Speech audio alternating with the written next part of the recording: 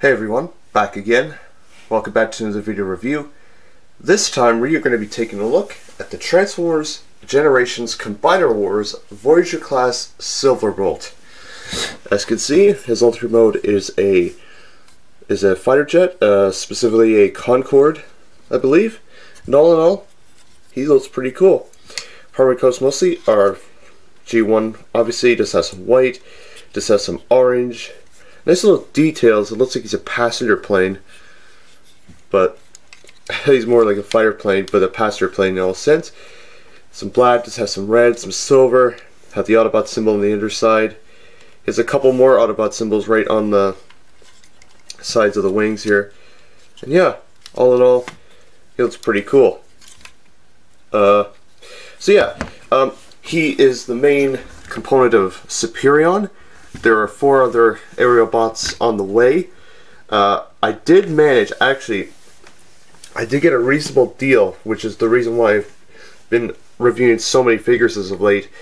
I got the Superions, and of course Optimus Prime from Combiner Wars, and obviously the first wave of the RID Warrior class figures. So yeah, I got a pretty sick deal on them, on all these figures that I got. Anyways, so I was able to get this guy and the other 3 aerial bots, but I don't have the 4th one as of yet, as it is in another wave. And I also did get Dragstrip as well. So, anyways, that'll be another story when we combine everyone into Superion. He does come with a couple accessories, and that is, if we take a look here, just gonna get the camera situated. He comes with this this long as rifle, and this little, I mean, let's say a drone or a buckler, I don't know. It looks something like that. Anyways, you can combine, oh, sounded incorrectly, you can combine the weapons to look like, make a long rifle, but it's actually meant for Superion. So yeah, all in all, SilverBolt here is very, very cool, I must say. He must be the 3rd or 4th one I've reviewed in my of all time on this channel, but I'll have to do a Transformers count at some point. Anyways, transformation for this guy is very interesting. It's kind of complicated, but not too bad. So first thing you want to do is you want to take this tail fin, fold it back. Then you want to unpeg the wings from the undercarriage. And then you want to, oh, he does come with landing gear. Fold that up. It doesn't roll, by the way. Then you want to come to the underside here, move the arms up like this. Then you want to fold down the legs like that, and you want to rotate them forward, like so. Then what you want to do is you want to come back to the back of the figure, and you want to fold the feet around that are stored underneath the fuselage of the jet. And then, if you have time, just flip up the heels if you can.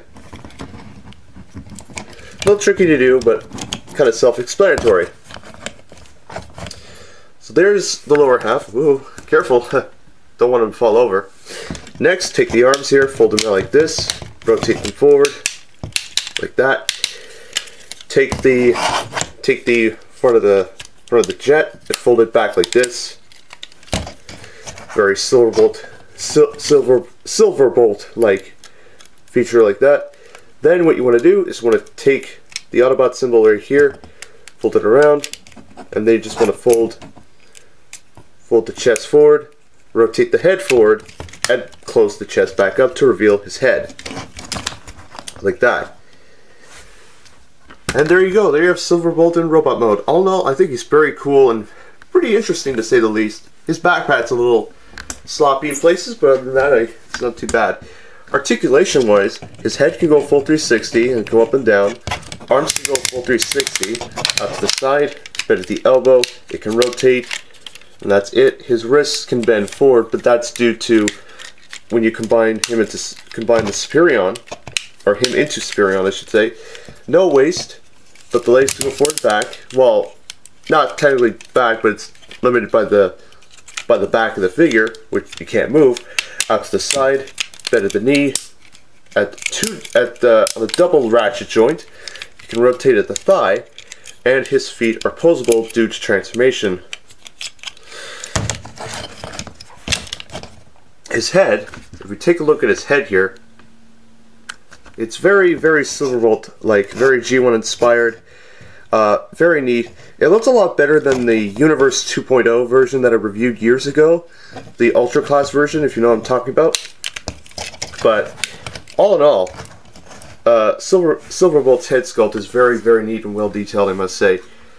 He does come with, like with all the other Combiner War figures, he comes with this collector's card.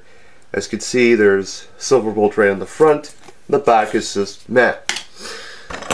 His accessories, you can take the buckler, put it in one hand, and then you can put his shotgun or pistol or whatever in the other. I know the buckler looks silly, but all in all, it looks pretty cool. It doesn't fit well, unlike the shotgun, but that's okay. Anyways, all in all, will I recommend getting SilverBolt? I'm going to say yes. It's a great figure. If you're a huge Superion fan, you have to get this figure. This is a must-have. If you don't like this figure for whatever reason, chances are you're going to have to wait for a repaint. But all in all, this figure looks amazing. I would highly recommend getting this figure if you can find him. You will not be disappointed by him, and the end result of Superion will look fantastic. So yeah, that is my video review of the Transformers Generations Combiner Wars Voyager Class SilverBolt. I'll see you all very soon. I'll be back as soon as possible in the next video. And yes, take care, see you soon, have a great day, and I'll catch you all later. Bye-bye!